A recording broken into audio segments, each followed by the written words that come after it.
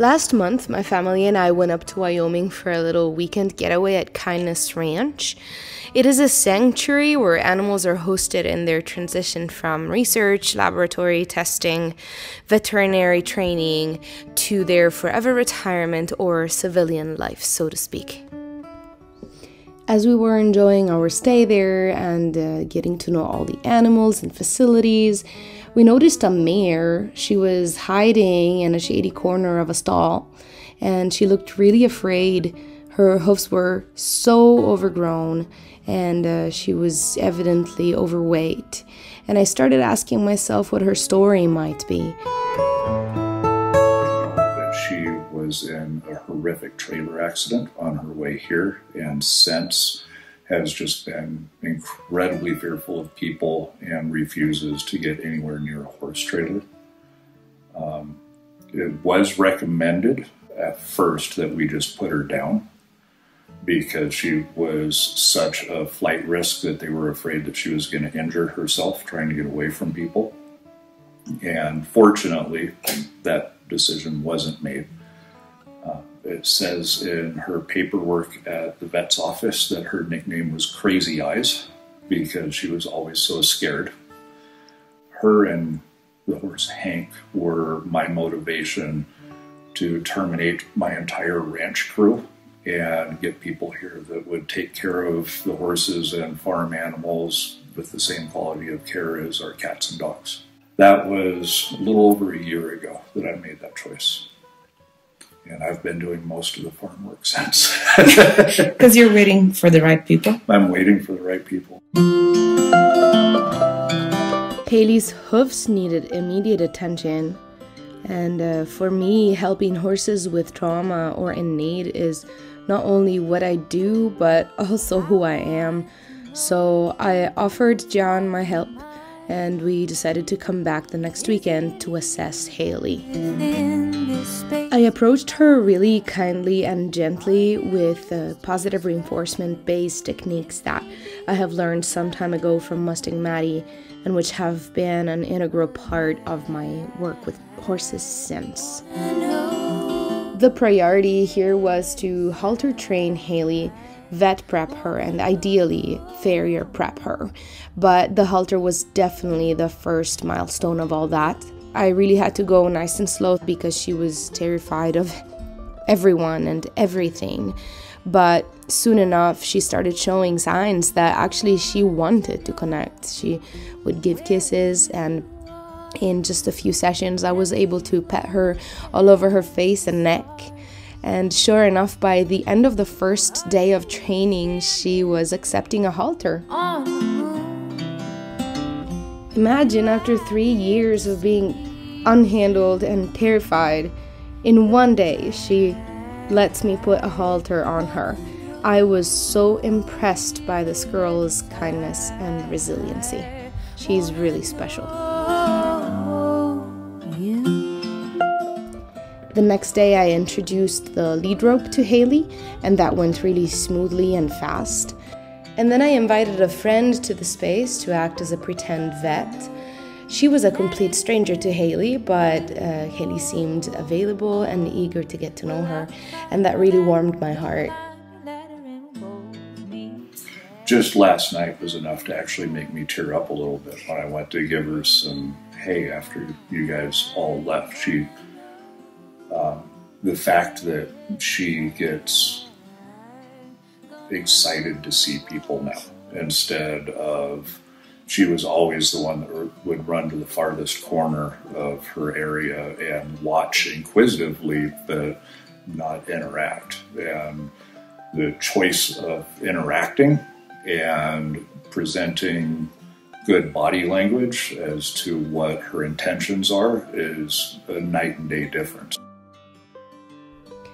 Kanysha is a recently hired staff member at Kindness Ranch. I was able to show her a few of the techniques I used, and she picked them up really quick. Not only, we were also able to speak about how to progress the training and take Hailey to her next step.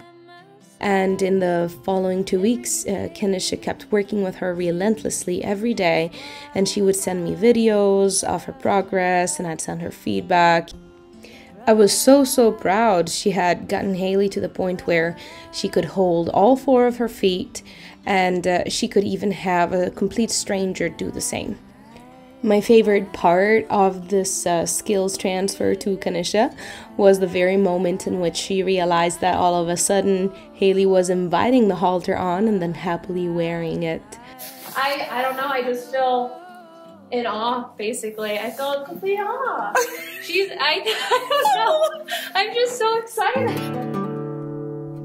So back home at Wild Song Ranch in Longmont, Colorado, we are lucky enough to see Philip Himanka a lot. I asked for his advice regarding Hailey's feet, and on top of reiterating how urgent a trim was to get Hailey out of the great deal of pain that she probably was in, he suggested to have her x-rayed. We want to measure that distal distance because it's going to give you a parameter for next time to see if the lamina is reattaching or not. One of the challenges at Kindness Ranch is that it's so remote that some things cannot be organized with a very short notice. So their earliest vet appointment was going to be in early May, and their trimmer was scheduled to come out in early June. So I put my brains together with Elizabeth Riecks, my business partner and founder of Hatha Equus, to see how we could help further. We decided to try and help Hailey out sooner than that, and while at it, maybe give our support to a few more horses at Kindness Ranch. So we organized a last-minute Hatha Equus expedition with all of our most advanced positive reinforcement students, and Philip invited one of his apprentices to join the crew. So here we were, this time in a real time crunch, in which in a weekend's time frame we had to get the job done. So we checked in with Hailey to see how much she remembered from her most recent training. And then as soon as Yorke became available, we worked on introducing her tools, and eventually trying to clip one of her front hoofs. Now there were a few challenges to this situation.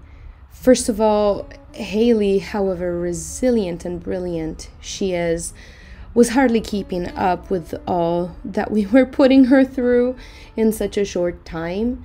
And given the fact that her hoofs were overgrown for such a long time, they had calloused inside and they were much harder than usual. So those short intervals of time would not allow Yorke to apply the strength she needed to the clipping and build some momentum toward it.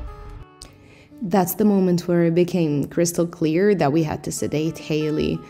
Elizabeth offered to step in, and I was really grateful.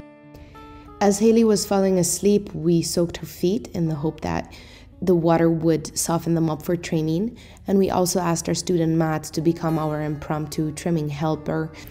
But we still couldn't get any clipping done. The hoofs were just too hard. Thankfully, we could borrow 2 hand saws from Kindness Ranch, and that's how the heart of the footwork actually started. Sedatives don't last forever, so needless to say, time was of the essence. So this needed to be a 3 or 4 people job the whole time. 2 were sewing and 1 was clipping, and then 1 was filing and 1 was sewing, and we always had to have a Hailey meditation master humming to her or making sure that the room was as quiet and calm as possible. The thing about this type of sedative is that if you strike too sensitive of a nerve, so to speak, it can backfire and boost adrenaline as opposed to the more relaxing hormones. Which is why it was still so important to desensitize Hailey and teach her to be okay with touch and her feet being handled, despite her eventually having to be sedated. We finally reached the point where we couldn't trim any further, so after all this training and 2 sedation sessions over 2 days and all this hard hoof work, she was ready. Definitely keep trimming until her hoofs are in health, and her immediate next step will be just releasing her to a bigger pasture. She's been in here for a long time now and alone. Wow. So now we'll release her out in pasture with a buddy so that she can live the life and use her hoofs and Yeah. and have a friend. I'm really excited for her. Oh.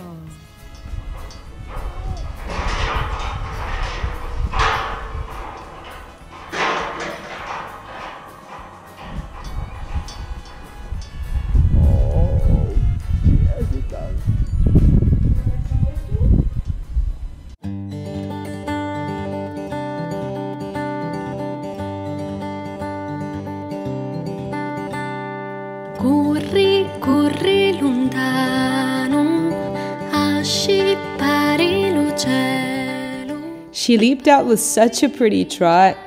Who knew that it would even be available to her at the time? It was just heart-melting to watch. Then she immediately walked up to John, and for me that was the biggest thank you, I love you that she could ever have expressed. Corri, corri ogni tanto, scroscio d'alia e sto vento, ad abbassare sto tempo, ad accanciare sto mondo. At the end we let Hank in and they integrated quickly and beautifully. And what else can I say? The rest is a happily ever after sort of deal. Picchia la mia voce, comincia a cantare.